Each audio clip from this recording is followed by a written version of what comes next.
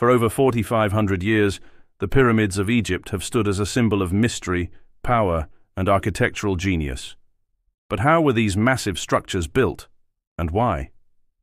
The most famous of them all, the Great Pyramid of Giza, was constructed around 25 and 60 BC for Pharaoh Khufu.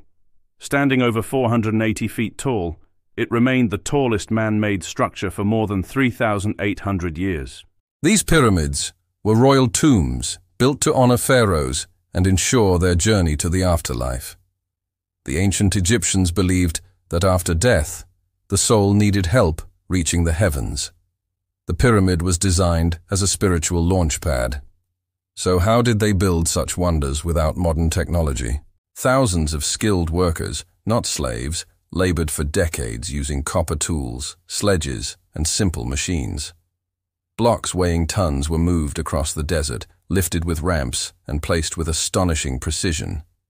Some theories even suggest they poured water on sand to reduce friction and make the transport easier. A small trick with a big impact. Even today, the pyramids continue to inspire awe and curiosity. Their construction remains one of the greatest achievements in human history. I've made a complete, detailed video on the history of Egypt. Visit the channel and watch the full video to explore more amazing facts.